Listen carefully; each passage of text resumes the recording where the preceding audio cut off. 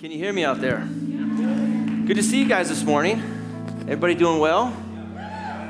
Well, why not slap somebody high five, tell them good to see you in the house of God, and then you can be seated in the presence of the Lord.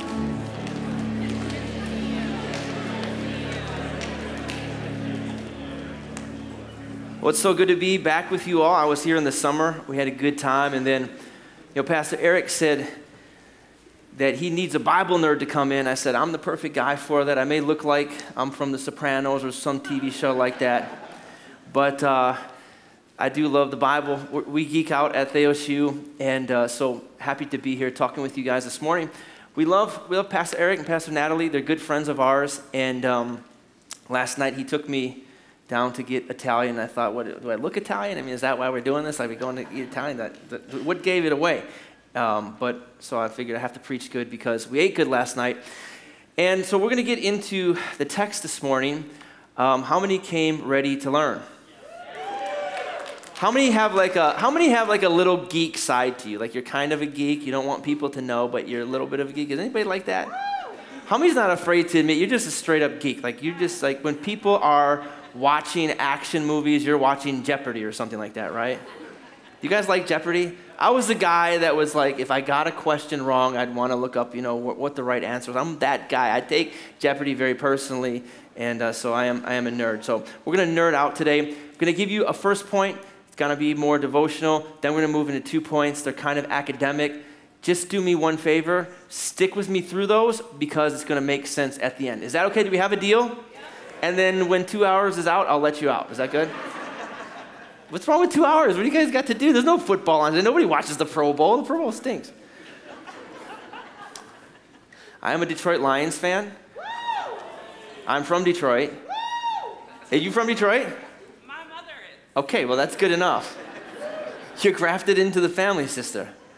We took a hard loss last Sunday. I'm still very bitter about it. And so if there's animosity, if there's anger in my sermon, you know why. Psalm chapter 1, verse 1. This is what it says. Blessed. Someone say blessed. Blessed. That's a good way to start off. I'm going to give you what this term means. I mean, this is the drip pan term. How are you doing? I'm blessed. What's going on? I'm blessed. How was your day? It was blessed. We're going to see a little new dimension to this word in just a second. But notice the psalmist ties this word blessed to an individual, or we would call him a disciple today, who has a relationship with the law of the Lord. The blessed person, the blessed man or the blessed woman, is an individual whose delight is in the law of the Lord, and on his law he meditates all the time. There's a love for it. It's a habit in their life. It's not just what they do on Tuesday and again the following Wednesday, but it is a constant staple of their life. This individual is like a tree planted by streams of water that yields its fruit in season. Its leaf does not wither, and all that they do prosper. But the wicked are not so. They are like chaff, driven with the wind and blown. Now this word here, blessed, is really an important word because it's describing a sense of fruitfulness, describing meaning and purpose to your existence. Now we all have an existence, right? And if you deny that, come see me after service. We will pray for you. You have an existence. The person next to you has an existence. But there are people that don't have purpose. And they're trying to discover meaning. And the word here, blessed, means a person who exists that is in touch with that meaning and that purpose because that comes from having a harmonious relationship with the Creator who has revealed himself to us today in the person of Christ Jesus and through his law. So there's a connection between the scriptures and having purpose and meaning for why you are here. Now, Sigmund Freud found it very interesting that the modern individual, the modern man or the modern woman, during the modern period, started to experience more neuroses in their life. That means more anxiety, more fear, more worry, more problems, more mental trauma. And he noticed that this was becoming something that was trending up. And he subscribed it to the fact that we had become more modern. Dietrich Bonhoeffer is a theologian, and Dietrich Bonhoeffer says that the modern man or the modern woman, the modern society, has come of age. Now, this word come of age meant that we'd kind of outgrown the Bible. We'd outgrown the scriptures, began to seem to us as a book of fairy tales because the modern mindset was empirical and it was pragmatic. It was about science and reasoning from the Enlightenment, and we began to think that this kind of stuff in Scripture is just, it's for kids or it's for people when you're going through something, but it's not to be taken literal. It is not something that we should anchor ourselves in as a society.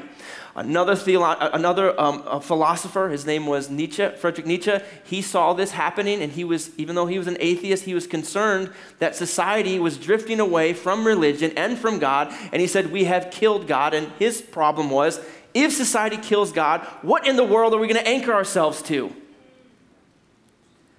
And Scripture's telling us that the Bible is so important is because the Bible gives to us something that's truthful to anchor ourselves and our existence to, because the Bible roots us.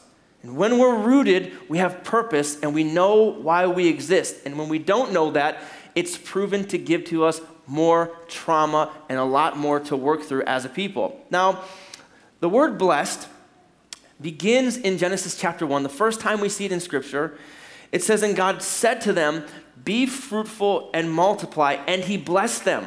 The blessing of God comes upon the first man and the first woman.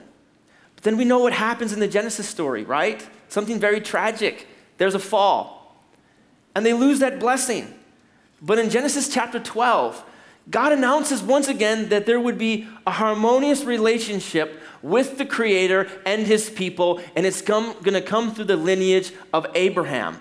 It says in chapter 12, verse 1 to 3, now the Lord said to Abraham, go from your country, your kindred, and your father's house to the land that I will show you, and I will make you a great nation, and I will bless you and make your name great, so that you will be a blessing. I will bless those who bless you. I will dishonor those who curse you. And all the families of the earth shall be blessed. And so with this blessing and the blessing of Abraham comes the identity of the people of God. Society begins to know itself in light of their Creator once again. And in Deuteronomy chapter 28, as Scripture continues to unfold, as the story continues to emerge, we find more about that harmonious relationship with the Creator that gives God's people a sense of identity to their existence. It says in Deuteronomy chapter 28, if you faithfully obey the Lord your God, being careful to do all the commandments that I command you today, the Lord will set you high above all the nations of the earth, and all these blessings shall come upon you and overtake you if you obey the voice of God. So now we see that the blessing of God, which is that harmonious relationship with the Creator that gives us meaning and purpose to our existence, is associated with the law of God. And that's why the psalmist says, the individual that comes around the Word of God, prioritizes Scripture, is going to experience the blessing that comes with that, and that is knowing the Creator and having meaning and purpose to their existence. And so listen, young people, millennials, who aren't as young as we used to be, are we? We're living in a time where the wicked are blown like chaff.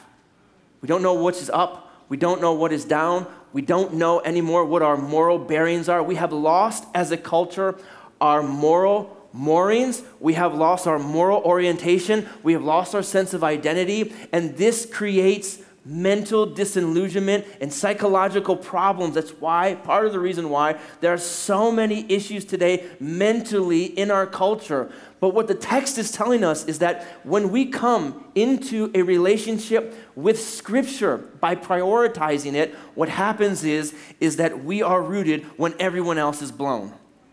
We are grounded when everyone else is shaken. With the stories and the passages that are in the Bible, we become a people that have a root when everyone around us is rootless and we cannot be shaken. And so there's a call in Scripture for disciples. If we're going to be disciples of Jesus, there needs to be a priority that we have on God's Word. And listen, Jesus says, my yoke is easy, my burden is light. This isn't something that's difficult or is going to feel like a burden. It's something that when we do, it blesses us. I'll never forget when I was 17 years old, self-confidence problems. My brother was the good-looking one. I was the runt of the litter. Things have changed now.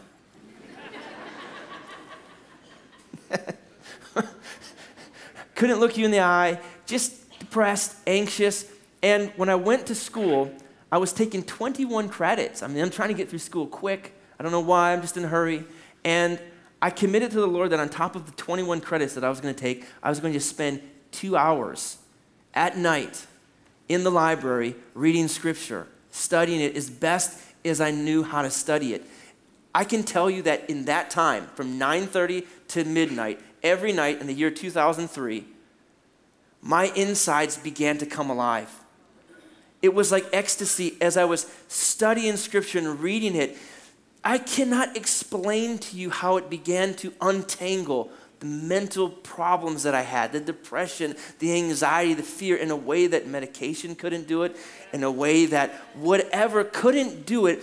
The Word of God began to breathe life into my life, and this 17-year-old young man that was coming of age began to find his meaning and purpose in God, my Creator, and set my course that I'm still walking on to this day.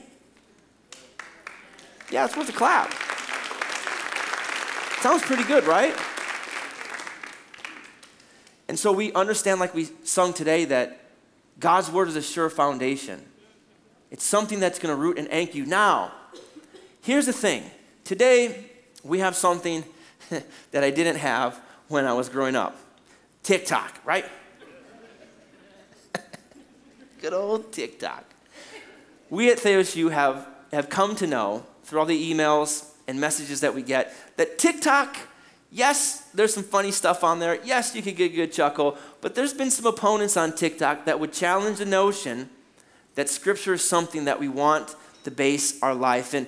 The generation that's coming up is used to seeing people cherry pick something in a 60-second video that shakes people's faith. And one of the first things that they have attacked is the Scriptures as being something that we can stake our lives on. I'm going to show you today that, number one, taking it from someone who's 17 years old on TikTok in 60 seconds is probably not a good place to place your bet, right? But number two, there have been plenty of studies over the years that have shown us that the Scripture is something that we can place our lives upon and that we can place our trust. And I want to show you that in 2 points today. The first question that we get at TheosU is, are the text itself, isn't that corrupt? How do we know that the Bible that we're holding in our hand today, the one that you, Chris, are telling me to read, is what we can trust? Now, the most circular way to argue this point would be to tell you what the Bible says about itself. I mean, it does speak of itself like we just read, but I want to give you more than that this morning for the person that's curious about how the text came together. Now, here's the thing. Here's the challenge. This is the claim that they would make. Number one, they would make 4 claims about the text being corrupt, specifically the Greek text, which is my area of expertise, my specialty. Number one, they'd say this: well, we don't have any of the original documents penned by the New Testament authors. We call that, in the world of text criticism, which we'll talk about in a second, we call that an autograph. We don't have any of the original autographs. Number two, they'd say, and all the copies were made by hand, by scribes, and so we have mistakes in the copies that we have. And then they would say, we've collected over 5,600 New Testament manuscripts, and we've looked at the manuscripts and seen how they varied, and we found that there are over 400,000 differences among them. And then they would even add to that and say, and on top of that, we have no manuscripts from the first century. What we have is the earliest manuscript. It's a fragment of the Gospel of John. It's just a fragment. And so they would combine those 4 things and say, so how can you trust that the Bible that you're holding, that you're telling me to read, the one that brings us into a harmonious relationship with the Lord, that gives us meaning and purpose for our existence, is something that I should even bother reading? Somebody say, uh-oh. No, I'm just joking. There's no uh-oh. You can breathe a sigh of relief. 2 things real quick before I kind of hash this out as best as I can in the next 25 minutes. Number one, This does not mean these claims right here that are made by the very best TikTokers out there in TikToklandia. This does not mean that these are major barriers to our Christianity. These are not, this barrier is not as intimidating as it might think. And number two, this doesn't mean that Christianity has been lost forever. And I know on the videos they play like a song that's like intense. Did you know? And it's got like some theme song in there. And after you put it down, you're like, oh my gosh, my faith is ruined. No, it's not like that. I want to give you a little confidence today so that you can walk in a little more boldness about your faith and be sure that Christianity and the Word of God can survive even the greatest test of modernity. So where do the mistakes come from? Like, how did mistakes even start happening in the New Testament manuscripts? Well, in Colossians chapter 4, verse 6, you don't have to turn there. I'll reference it. You can write it down for later. You start to see that if an apostle wrote a letter, or they used an amanuensis, which would be somebody that you talk to, you dictate the letter to that person, and they write it for you. Those are how the letters were written, and when a church got a letter, other churches wanted copies of it. I mean, how many would feel left out if another church in Austin got a letter from the Apostle Paul? Wouldn't you want one? Wouldn't you want at least a copy of that? Wouldn't you be like, hey, can you email that over to us so that we could see what it says? They didn't have email back then. They had copyists who were copying those. And so as early as the first century, letters from the apostles were being copied by the best of scribes. And the best of scribes, in making those copies, as good as they were, they began to make mistakes. I mean, if your eyes are moving from one papyri to the next, you can see how you might make an error or you might make a mistake. How many of you have ever made a text message and you kind of made mistakes on your text messages, right? I mean, just take spell check off and watch how many mistakes you make. I was getting tired of sending text messages that made no sense because it was autocorrect. I took autocorrect off and realized, you know what, even those mistakes are better than the ones I'm making right now. How many got autocorrect on, right? Yeah, okay, there you go. So they were making mistakes. I mean, Gutenberg came out with the printing press in 1516, but prior to that, everything was handwritten. So what happened is in all the manuscripts, there began to be these little variations. And so a field emerged, not too long ago, relatively speaking, because as we began to make digs, we found more and more manuscripts. We began to date these manuscripts. This is from the 2nd century, this is from the 4th century, this is from the 8th century, this is from the 9th century, and now today, at present, we have 5,600 manuscripts of the New Testament. 5,600, okay, of the New Testament. And when we look at those manuscripts and we compare the differences, this is how many differences we find. 400,000. So you can imagine a 17-year-old going on TikTok and hearing this and thinking, well, there's no way we could possibly have the true New Testament with 5,600 manuscripts and 400,000 changes or differences. And so textual critics call these differences variants. Let's all sound smart today and say variants. 400,000 variants. And so these text critics came along. They're versed in Greek, they're versed in Hebrew, and probably 2 or 3 other different languages. They're linguists, and they began to make comparisons with these variants. And they began to discover that there are 2 categories of a variant. This is as deep as we're going to go this morning, so stick with me, okay? There are meaningful variants. That means a meaningful variant would affect how the text reads or what the text actually means. And then there is a viable variant.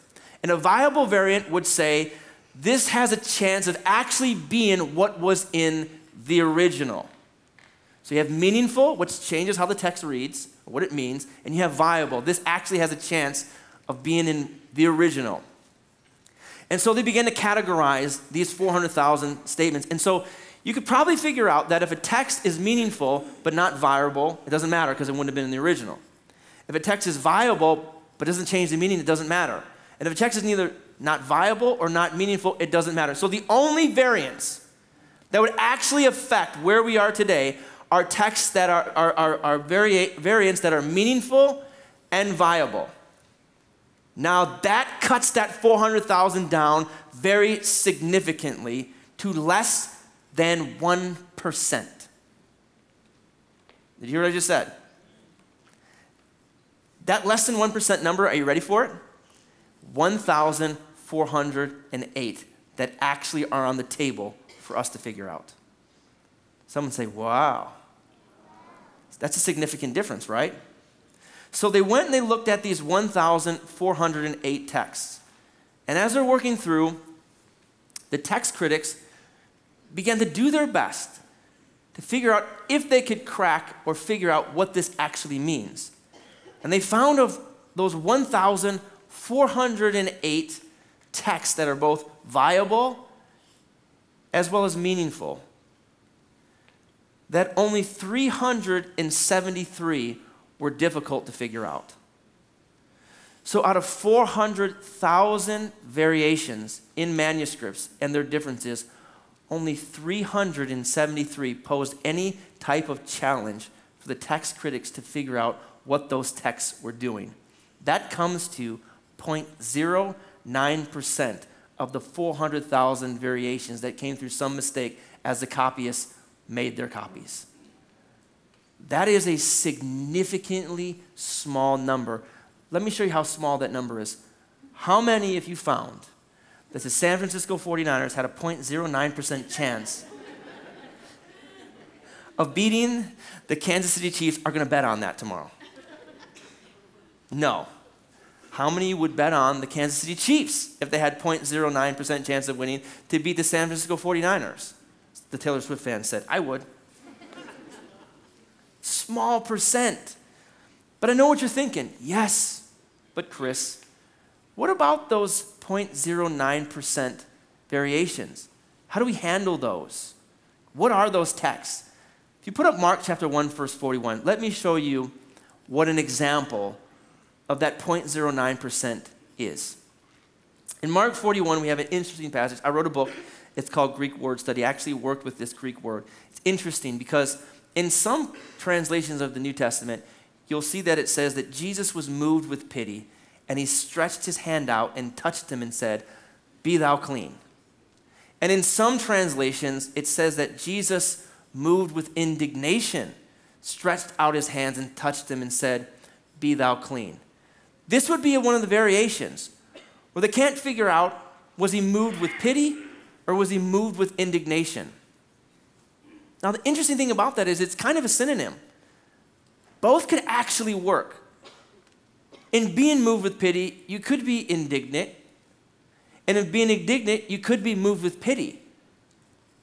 So it's really not in these either translations, we're not really losing anything.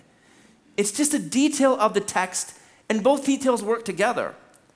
And so out of that 0.09%, they fall into these types of categories, which means this, that in none of the 400,000 variations that we've looked at, we lose anything significant to the message of Christianity. We don't lose the Trinity.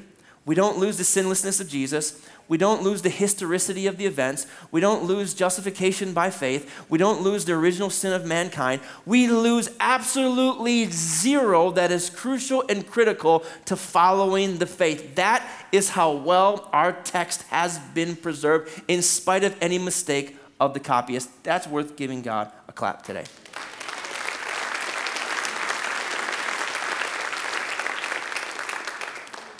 In spite of copyists and their mistakes, the Holy Spirit is working throughout time to lead and guide us to have the Bible that we are holding today. It is a sure foundation. You can trust it, no matter what that 15-year-old on TikTok is telling you. Now, Bart Ehrman, he has been an opponent of text criticism. He studied under like the Michael Jordan of text criticism, a guy named Bruce Metzger. And Bruce Metzger says this: the essential Christian beliefs are not affected by textual variants in the manuscript tradition of the New Testament. And Bart Ehrman, who is the opponent, says, I think that's true. For the most part, I think that's true. So he concedes this point, and he tells us, for the most part, he's talking about the 0.9%. It doesn't affect anything. What he's saying is that you can trust it. That is a big omission from one of the most well-educated opponents that we have today. So the question is, are the texts corrupt? The answer is, in spite of the variants that we have, the text is not corrupt. We know very confidently today that the Bible we are holding matches that of the New Testament that was being formed at the beginning of the canon. Hallelujah. Sure, clap one more time. Well, the next question that we get at Theos U is the Bible authoritative? Like, okay, so the manuscripts, they actually work out, checks out. We went through 5,600 manuscripts, 400,000 variants. It checks out. We have something that's accurate. But then what about this? Is the Bible authoritative? Can we actually use the Bible as a rule for our lives? Now, think about this for a second. Put yourself in the position of the unchurched millennial or Gen Z generation growing up at this time. At this time, we have human rights, globalization, postmodernism, or what's post-postmodernism, which I call metamodernism. We have landed a rover on Mars. How many love the little Mars pictures that you Google? Anybody Google those pictures just to see what's on Mars? See, there's like little green men walking around, right? We have self-driving cars. We were talking yesterday about Elon. He's trying to do not just a self-driving truck, but a self-driving truck that turns into a boat and drives around. And more than that, we have people talking about moving our civilization to another planet. How about that? I mean, the Bahamas don't work anymore. We got to go somewhere else in the galaxy that's fitting for life. I mean, when I heard them talking about maybe this planet isn't good for our life anymore, maybe we need to send a mothership somewhere else in the galaxy, I'm thinking to myself, okay, you know what? This is going too far. I grew up in a generation where we had DOS. You guys remember DOS on the computer? You put in the hard drive. In fact, before that, you had the floppy drive and little 8-bit game. Like, I'm not ready for new civilizations here on other planets. I know, I'm getting old. So in a Gen Z generation, the Gen Alpha generation who really doesn't know life without AI, without technology, without these advancements, do you think the Bible, to them, is going to sound like the source book for family values? Is the Bible for them God's will to be obeyed at all times? And so, in this context, the issue is whether the Bible is in any sense prescriptive for faith. Can we say the Bible is prescriptive for faith? And so the single biggest issue today in talking about the Word of God that divides traditional, historical, Orthodox churches like this one from progressive, liberal churches is whether or not the Bible is infallible or something that is authoritative for life and practice. So there is a seminary out there, Union Seminary, I don't mind calling them out, Union Seminary, that made a statement about the infallibility of the Word of God, or whether or not we can use the Bible as something authoritative. And they say this: while divinely inspired, we deny the Bible is inerrant or infallible. In other words, we don't think it's something that you can always trust to live your life by. And they give a reason why. It was written by men over centuries and thus reflects God's truth and human sin and prejudice. In other words, the Bible was written by mostly bigoted people. Now, Michael Bird, he's a theologian, and myself, we take tremendous issue with this statement. You should take issue with this statement to show you that not a lot of seminaries are veering from Scripture. This is how he interprets that statement. I think it's funny, so just have a listen.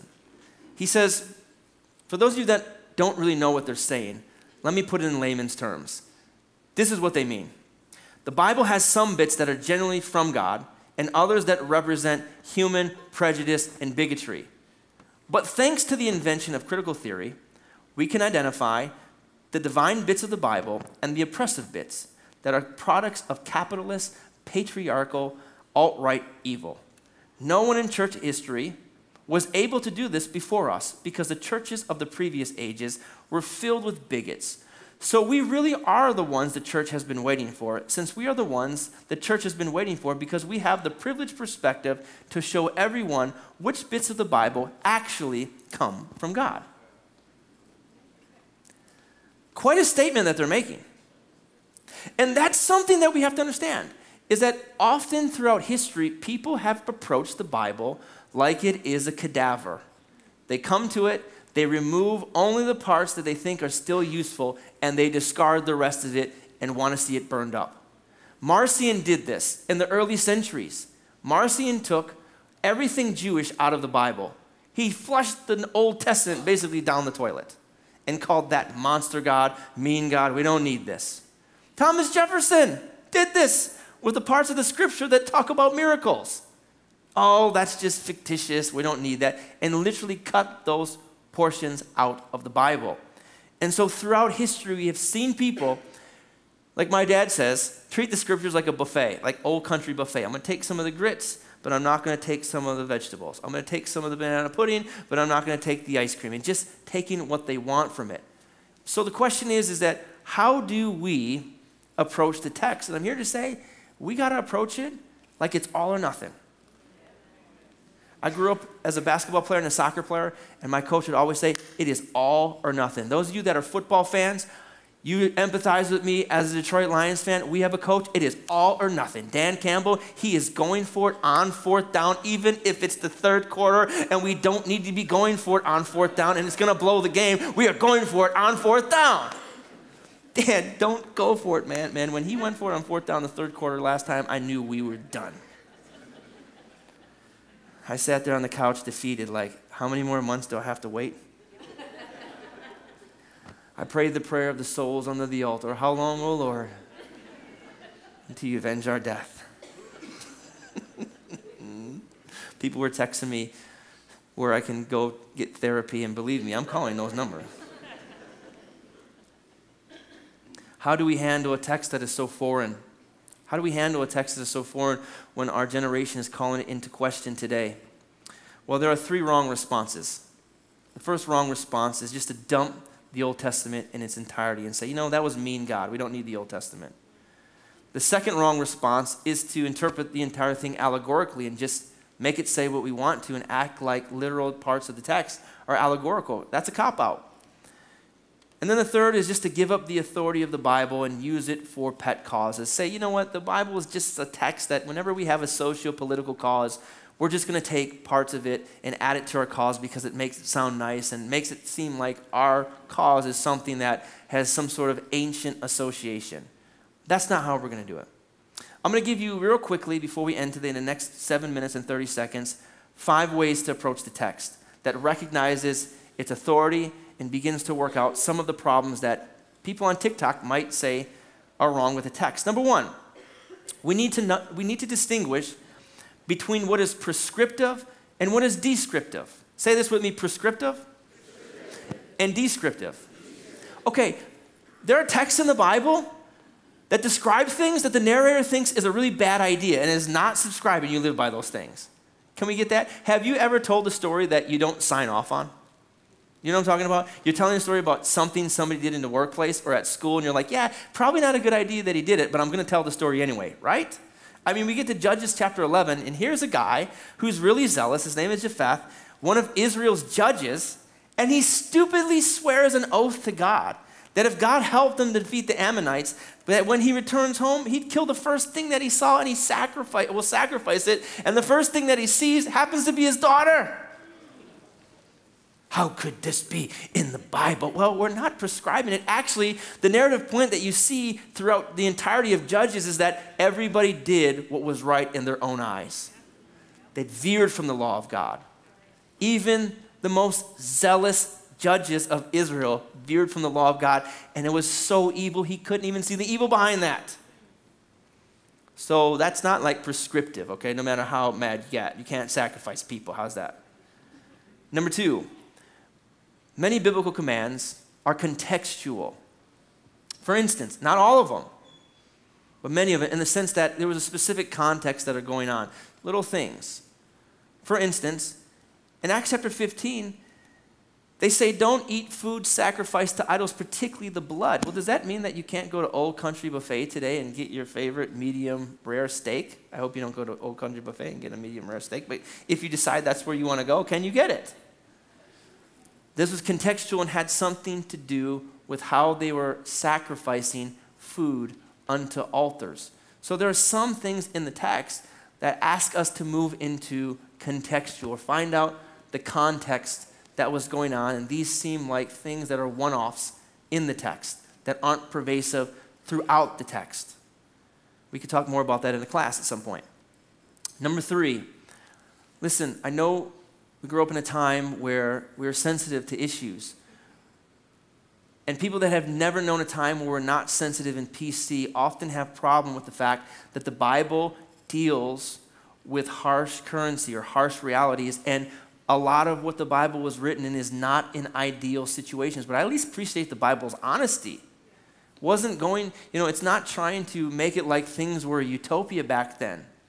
And so what we have to understand, listen, the Bible speaks to a world that is really messed up and deals with a world that is in moral chaos. I mean, have you ever read the scripture and thought, wow, they were really messed up back then? Yet here's the thing. We often think that when God commands something, instantly things are supposed to get better. But here's the thing. When God commanded something, it wouldn't always clean things up right away. But God's commands were at work in something that we call in theology redemption history. Now, redemption history is a bigger word for how God is working throughout history to reconcile the sinful world back to himself.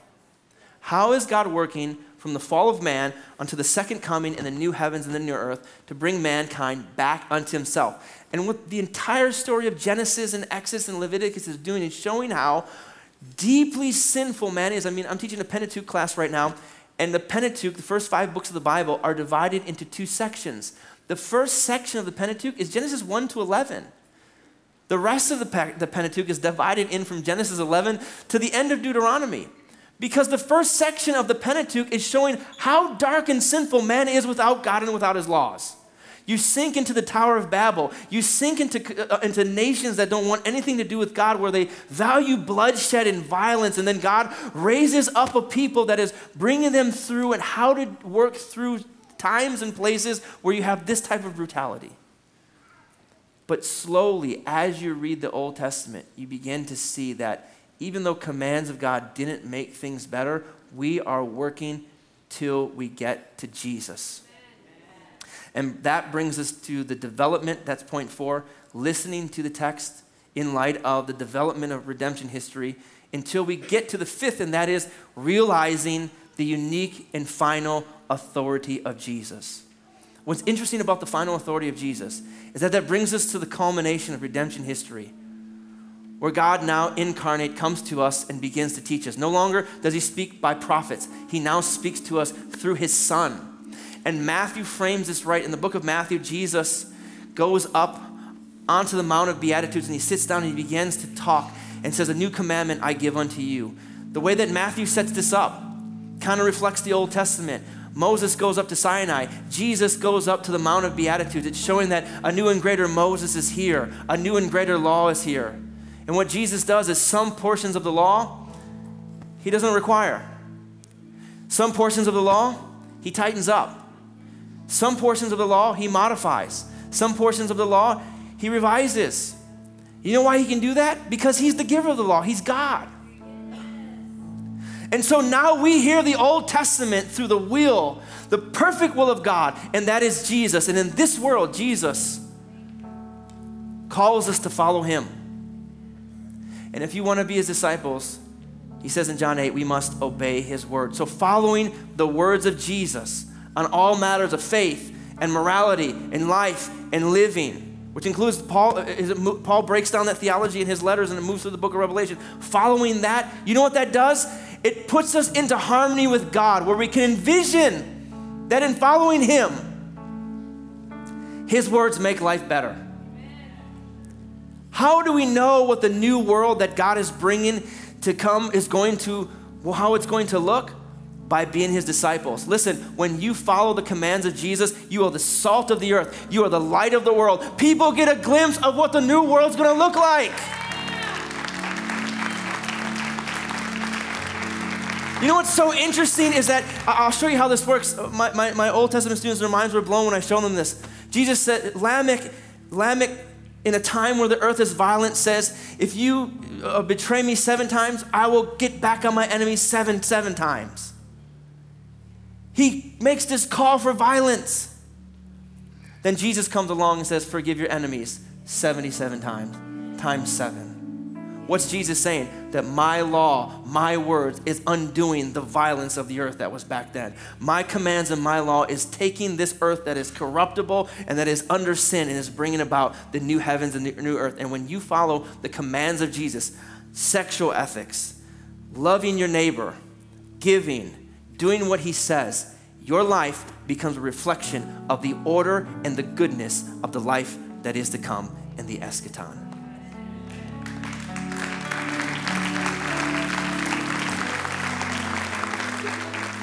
What it says in Psalm chapter 19, the law of the Lord is perfect, reviving the soul. The testimony of the Lord is sure, making wise the simple. The precepts of the Lord are right, rejoicing the heart. The commandment of the Lord is pure, enlightening the eyes. The fear of the Lord is clean, enduring forever. The rules of the Lord are true, and righteousness and righteous all together. What does that mean? Your life takes on meaning. Your existence takes on purpose when you obey the word of God. Take it from a 17-year-old whose life was a mess and gave himself to Scripture. Listen, if you listen to anything that I have to say, don't listen to what a TikToker says.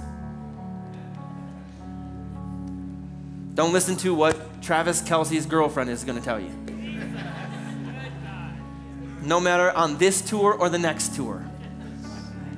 And others like her. Don't listen to what a celebrity has to say. Don't listen to what the Paul brothers have to say.